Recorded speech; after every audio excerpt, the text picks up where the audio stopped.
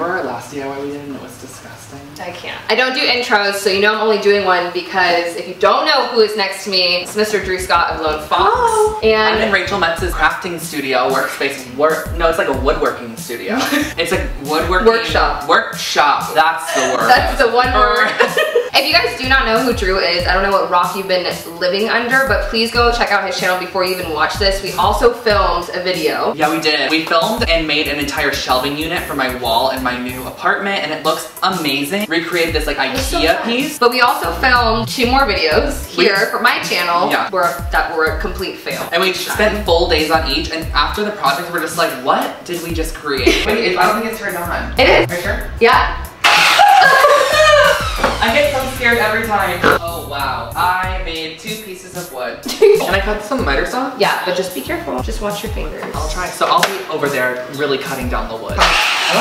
Okay, so our projects just each time did not turn out. It just didn't feel like we could present it to you guys and feel serious. Fulfilling. Like they were just like mediocre kind of. So we're like, let's actually create a fulfilling video, and that is what we're doing today for you. Drew found, I think it's like priced at 180 bucks. It's a wood wardrobe like rack. Clothing rack from Urban Outfitters. Yes. And the Urban Outfitters one is actually fully wood, but we're gonna add like a macrame sort of shelf element to the bottom. So it's kind of like an upcycled, recreated, handmade Urban Outfitters inspired for a cheaper price point project for you today, and I think you're going to love it. So this project is actually super easy. You're gonna only need 2 tools, and it's only a couple of steps. Yeah, it's going to look amazing because we're actually creating it right now. And I'm staring at it not being built. Yeah, we just gotta put it together. Let's just get started. For this entire build, all you will need lumber-wise is a dowel. The length and thickness is totally up to you, and then 6 of these 2x1s. Again, you can upgrade to the select pine board like I have here, since Drew and I wanted a chicer look, or you can get the $2 board. It's totally your call. For the shelf itself, you want to go ahead and measure the width that you want. Our width we were going for the space it was going to fit in was 24 inches. Take that and add the width of the lumber that you're using twice. For us, that will be 25.5. I will explain more of that later when we assemble the shelf. And then you want to cut out 2 pieces the same length to be the depth, which for us was 14.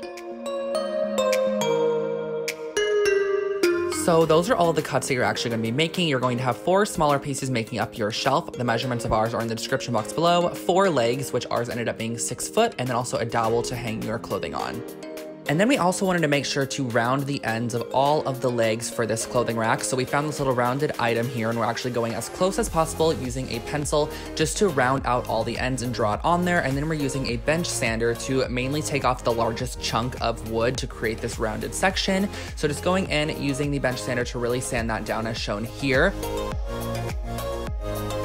But you can also use something like a jigsaw or a multi-tool, wherever you want to personally use to round out the edges of this. We just went in with the bench sander. Then we went in right now with the orbital sander to really give it like a second good sanding to make sure that it was really good and nice and fresh. And this was also clamped down on Rachel's work surface while we did this to really like just get them all done at the same time.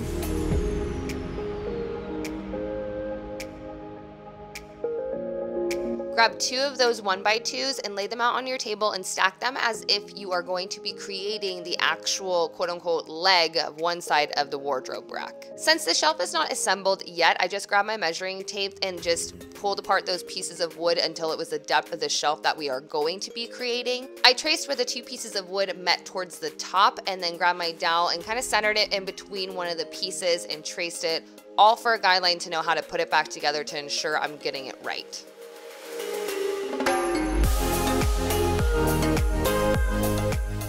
I drilled out the holes with a Forstner drill bit that was a little bit smaller than my dowel, just to make sure I wasn't taking away too much wood and I could kind of control if I was going to mess up. I laid that cutout piece back on top of the piece that we traced to make sure that it fit nice, and then traced that circle onto that and repeated the process to make sure our dowel can go straight through. When you double check that that works, you just copy and paste essentially with your pencil onto the other set of legs.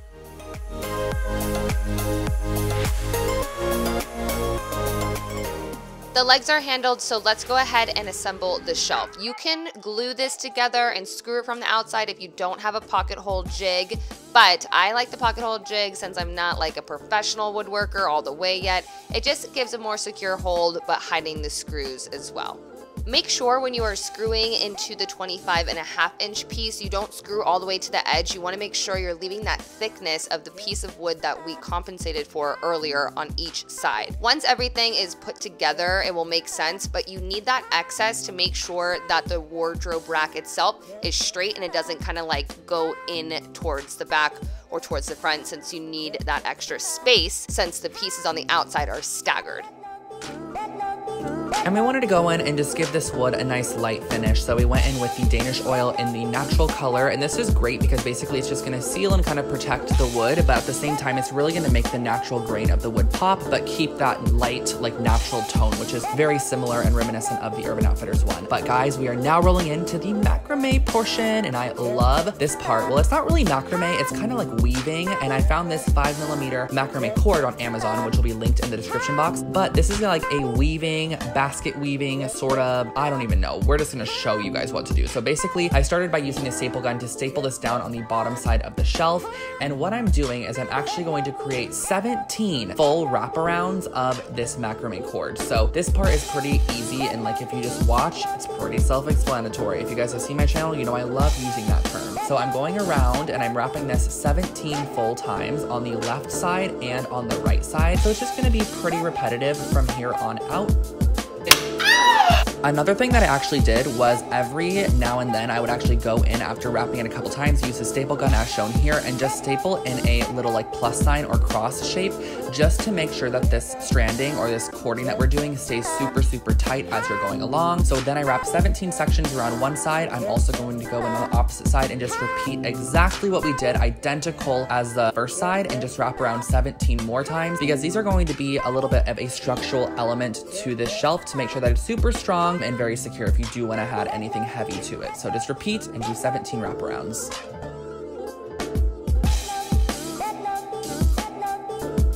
So now comes the over and under portion, which is very repetitive and extremely self-explanatory if you see what I'm doing on the screen. So basically I stapled my cording down on the back side, and you are going up through the bottom, wrapping around and up through the center. It's literally an over, Drew, go under, under, as you can see here, pass your little bobbin through, and then over and under. And it's literally this same process until you reach the end. And keep note that I did actually start this out about 2 inches from the edge, just because I feel like having these gap openings makes it look a little bit more interesting as opposed to having it fully macrame all the way to the edge. But if you do like that look, you can definitely do that. This part is just super repetitive. And the thing that I also did was to make sure to staple it every about 5 to 10 rows, just to keep that tightness there. So on the back side, you can sort of staple it down after you've done 5 to 10 rows, and just repeat this process going over and under. And this just adds such a nice visual detail. I love the way that this looks. I think it's so beautiful and pretty, and it also is very, very functional for the shelf. So once you reach the end, the spool's actually not gonna be able to fit through, so I actually just pulled off a big chunk of the macrame cording. Reaching the very end, I stapled it off, and this is your finished shelf. It looks amazing. This is so much better than the Urban Outfitters one. Feel how stable. Come over and touch it really quick. Oh my God, wow. That's fully You stable. pulled it super tight. Yeah, I did. This was definitely making it way more difficult than needed, but we held up this shelf to the legs, ensured it was level, marked where they were going to be, and then pre-drilled into the legs of the wardrobe rack to ensure that there was no splitting of the wood, and basically just attached it with wood screws right into place. When we had one side assembled, we just slid in our dowel through all of the holes and clamped it into place, just to give it a little bit of a rough, dry fit, if you will, to make sure we were screwing the other side into the right place. We did decide to cut down the dowel just a little bit, and Drew had a really great idea to add texture to the top of this piece versus it all just kind of staying in the bottom towards the shelf by hot gluing and wrapping around some of the same macrame cord to the ends of the dowel.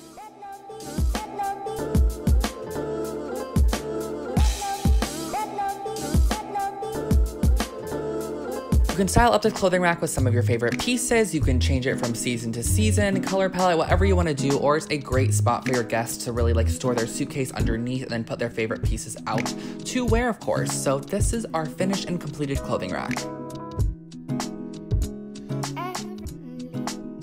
I think it's that's really incredible how you can just add an extra touch with that macrame cord wraparound situation that Drew showed you. It just really ups the entire project. I hope that you guys enjoyed today's video. Be sure to check out what we did over on Drew's channel, Lone Fox, and be sure to subscribe as well. I had so much fun collaborating with someone, having another body in the workshop. I'm gonna force him to live with me. We'll catch you soon for another DIY. Bye guys.